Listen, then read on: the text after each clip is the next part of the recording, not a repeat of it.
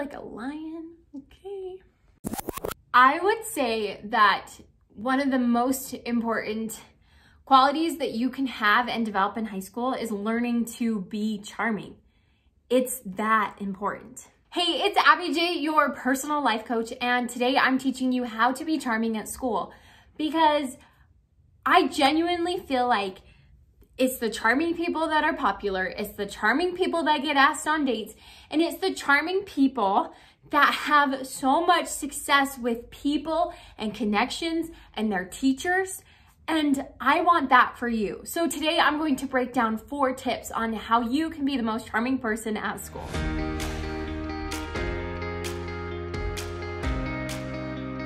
When coaching individuals on how to be more charming and how to basically, find more social success at school, one of the very first things that I teach them is to see everything with humor.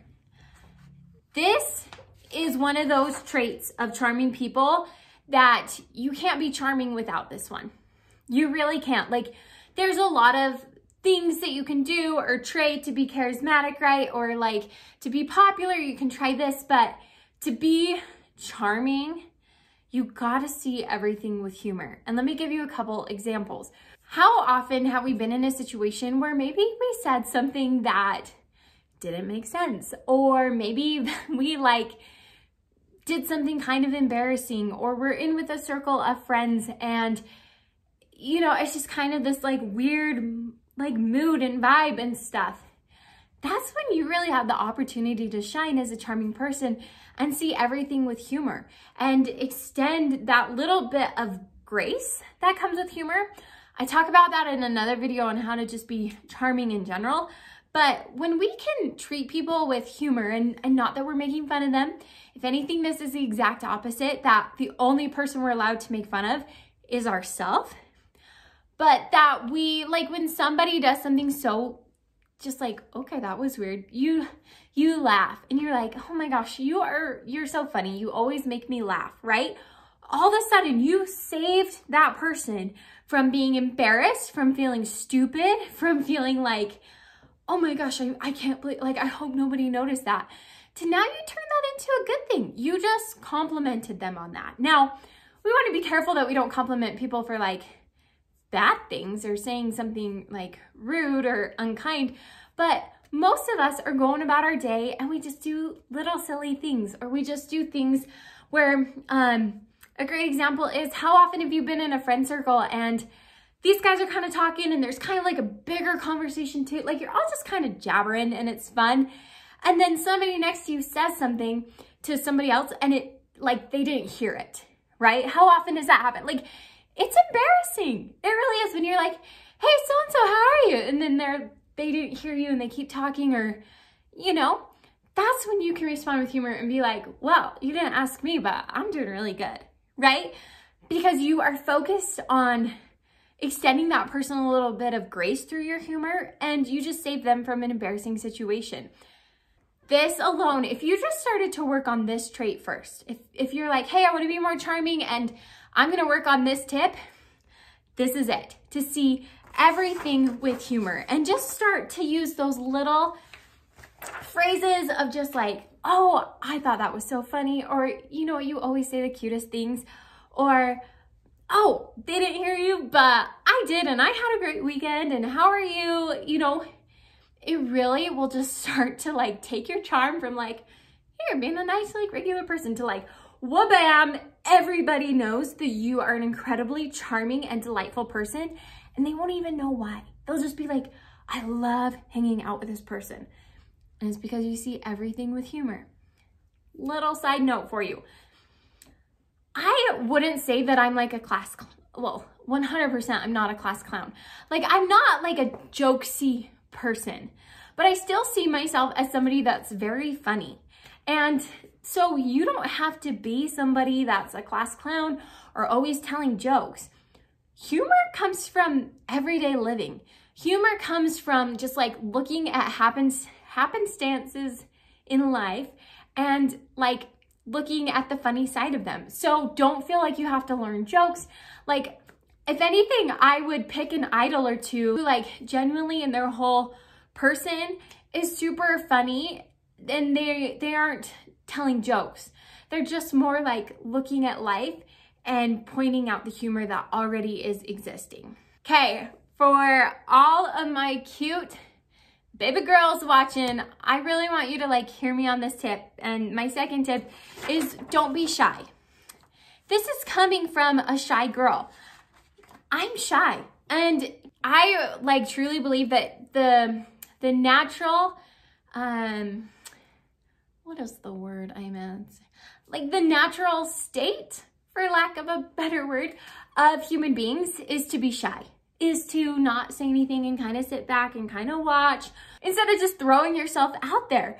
And so I want to encourage you to not be shy. And does this mean that you automatically have to turn into somebody that raises their hand in class and is always talking and just like has no sense of like being shy, or that no sense of kind of self-awareness that pulls us back a little bit? No, because that's unrealistic to think that that's a switch that we can turn on and off. But our courage, our confidence in ourselves is a muscle, and so is shyness. And when we practice and exercise our shyness of, oh, I'm not gonna say hi first, I'll let them say hi first, or oh, they brought a new person into our group and I don't know who they are, I'll just wait for them to introduce themselves. Like, that's exercising your shyness and allowing your shyness to get stronger. Instead, I just want you to start exercising your confidence and your courage, quite frankly, to put yourself out there. Because think about the most charming person that you know. They're not shy. Are they loud or brash or abrasive? Absolutely not. And that's not what you have to be. But they aren't afraid to go introduce themselves to people. They don't wait for people to reach out to them. They reach out to people first. When they see somebody new or somebody, I mean, this happens all the time at high school. You've got your little group that you're chatting with after school, and you can kind of see somebody hovering or somebody that's like, hi, you know, instead of just being like, oh, okay, yeah, blah, blah, I'm talking to this person. You say, oh my goodness, hey, so-and-so, come over here. This person was telling me all about their crazy weekend, or what happened in math class, or how are you? Right? We're not gonna wait for other people to invite us to be kind. That's what not being shy is all about, is that we're not gonna wait for people to come up to us to be our friend. Let me tell you this story that I've shared this before in some of my other videos, but I think it's really interesting that truly this principle helped score me a husband, because when I was dating my husband, I was really exercising this muscle of confidence and trying to be my best self. And I remember the first time I met his parents, and we walked in the door, and they were there, and then a group of their friends was there. So there's like 4 people that I don't know, and 2 of these people are like super important to me because they're my boyfriend's or my date's parents at that time. And so instead of like kind of hanging by the door and waiting for them to notice me, that I'm there and that they should come say hi to me, instead, and still being cute, still being nice, right? But still being quite shy and quite in myself, I went over there and I said, hey, are you Doug and Nancy? Hi, I'm Abby. And they said, hey, I'm Abby, to the other girls, or not the other girls, the other couple that I had never met before in my life. And I didn't think anything of that experience, right? A couple months later, when we're engaged, we're married, my father-in-law brings that up to me all the time. He's like, do you want to know the moment I knew you were a keeper? And I'm like, yeah, I want to know that moment. And he's like, it's when you walked in the door and you came up and you shook our hands and then you introduced yourself to our friends. I knew you were a keeper then. And that's really stuck with me. And so that moment helps me remember to be courageous and to not be shy. Okay, I was coaching a personal one-on-one client, and they asked me, they said, Abby, how do I make friends? And this is a woman that I think is so amazing. She's a grown woman. We're all grown women at a certain point. Like, she's in her 30s. She's got all the cutest babies in the whole world. And she's asking me, like, how do I make friends? And I said, just assume you're already friends. This tip changed her life. This tip changes so many teens' life, because I don't know why. natural state of human beings, we just assume that when we don't know somebody that they don't like us. Isn't that the case, right? When actually we have a million interactions every single day that tell us just the opposite. When the lady ringing up your groceries asks you how your day is, she already assumes that you're a good person, right? When, you bump into a stranger walking down the aisle and you're just like, oh, pardon me, right? We interact with these people and just assume they're already really great people. But yet when we go to school, when we go to social gatherings, we just assume that if somebody's not talking to us, or if somebody hasn't yet introduced us, or we don't know them, or maybe they're in a group that we aren't a part of, that they automatically don't like us and we have to win them over. I'm telling you to flip that idea on its head, because most of us, most human beings, yes, there's a couple sour pickles in the batch, but that's okay. Because most human beings don't need to be won over. Most human beings want to have friends. Most human beings are dying to talk to you. And if you follow the tips that I share in like my charisma videos and how to get people to like you, like you already know all the things of being a good friend. So just assume you're already friends. Everybody that you haven't met is just a friend that you're waiting to make. So don't assume that you have to win people over. Just assume that you're already friends. And truly, just switching your brain over to this mode of thinking of, we're already friends, will change every single interaction that you have with a person. So I know this one can sound really simple. I know this one can sound like, yeah, okay, people are nice. Do it. Truly start to believe this. And if you have to write a sticky note and put it on your mirror, write a sticky note, put it on your mirror, and just assume that people are already your friend. You want to be charming at school? Be people focused. What do I mean by this? So, especially in high school, we have the tendency to be really self and inward focused. Is this wrong? Is this bad? No, it keeps us alive. I think of that cute movie Inside Out by Disney with the little green girl. It keeps us from social disasters. It keeps us from disgusting things, right? Like if we're listening to that little green emotion in our mind, we're very self-focused. But every single person that you interact with is self-focused too. They're thinking, oh my gosh, my hair looks like a lion's mane today. I don't know about that. Oh, this sweater, it's a little bit too hot. I wonder if people are going to notice that I'm like kind of sweating, or I don't know, it's got this little rip here. Do you think people are going to think that I'm like poor? I don't, like we just go through all the things and we're so worried about ourselves. But if you truly want to be a charming person, you've got to start to be people focused. And let me give you a couple examples of what this looks like in real life. I'm at high school, like I'm at college, like how am I people focused? People focused is when you have a group of friends and notice that somebody's kind of maybe on the outside of the circle, or one of your friends isn't in the circle just yet. You like open up and give them space to be there and invite them to come over. Because in that moment, they're thinking, oh my gosh, I'm so embarrassed. Like, how do I break into this little circle? Do they want me there? I don't know. Did I say, like, they're just, woo, right? And you're probably thinking, well, I want to talk to so-and-so. But if you're people focused, you stop and you say, hey, get over here, Shayla. Get over here, Jane. You know, how are you? Like, you realize that there's a need.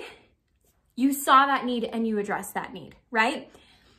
Same example of being people focused of, you know that your best friend has a mega crush on this cute boy in math class, and you're like, see him walking by and she's with you and you go, hey, Chris, hey, Bob, like, how are you? I like talking about math, right? And then you're like, hey, have you ever met my amazing best friend, Shayla? I guess that's the name of the day. Shayla, like, I don't know if you guys have ever met. Chris just moved here from so-and-so, or Chris and I have math together, you know, and then he goes on his way. That was a little bit of service to your best friend or to your friend, because you were thinking about them and saying, hey, if that was me and I had a crush on this guy, I'd want my friend to kind of introduce me so he starts to know who I am, and then I can do my own magic. We don't need to like overcomplicate that, but you're just being people focused. You're just noticing people. This is as simple as when you sit down in math class, you notice your peers sitting around you and you're like, hey, how are you? Or, hey, I noticed you dropped a pencil, here you go. Like, we're not being shy, and we're also being quite aware of the people around us, because charming people are not focused inward. They're focused outward. And here's the magic of it. You might think, well, wow, that takes a lot of work and a lot of effort. Yeah, it really does, because the least amount of effort is just to worry about us. Our brain already wants to do that. But I promise as you do this, it's gonna get easier, and this is really gonna make the difference in your level of charm, because people are gonna start to see you not only as a friend, but as an advocate. And when you think about somebody that's charming, they're like an advocate. Like you trust them, you have like genuine warm feelings towards them. And so if you can be as charming as you want to be and follow all these other tips, but if you snuff somebody out of the group, or, oh, hi, I really don't want to talk to you today, your charm and your credibility just like plummeted. So that's why it's so important to be people focused. Well, babe, there you have it. That is how to be the most charming girl at school, and how you can increase your charm with people. And these 4 tips are a little bit heavy, I would say, in the sense that not the material or not what we talk about, but that they're not just something that you can say, okay, well, now I'm gonna go be perfect at that today. This takes practice. I can't tell you how many times I have done the wrong thing and realized like, oh, dang it, I should have responded with humor. Oh, dang it, I got shy and I stopped myself from going over there and saying hi, and now that opportunity kind of passed. It's okay. You are learning, you are developing these charming muscles, right? That's how you gotta view these skills. Courage, a muscle. Confidence, a muscle. Charisma, a muscle. Being charming, a mental muscle, right? So work on these. Go test them out tomorrow at school. Go test them out with your family. Go test them out with your church group. Like, just start to practice, and you're gonna find things that work for you. Maybe some sayings that I've thrown out here don't work for you because that's not what you would say or do. That's okay. Tweak it, twist it, make it fit your situation, and I promise you, you're gonna start to be one of the most charming people that people know. So, best of luck, babe. If you enjoyed this video, I think you're gonna love this video, which is how to be confident at school. I also have a video on how to be popular at school that talks a lot about the basics of like people skills.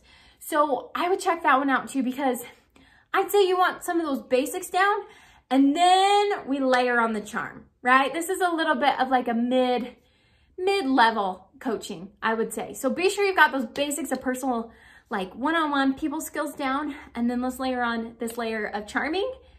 You're gonna be kind of unstoppable, babe. So wishing you the best of luck. I hope you subscribe if you like this video and like videos on personal development for young women. And I cannot wait to see you in my next video. So, Abby J out.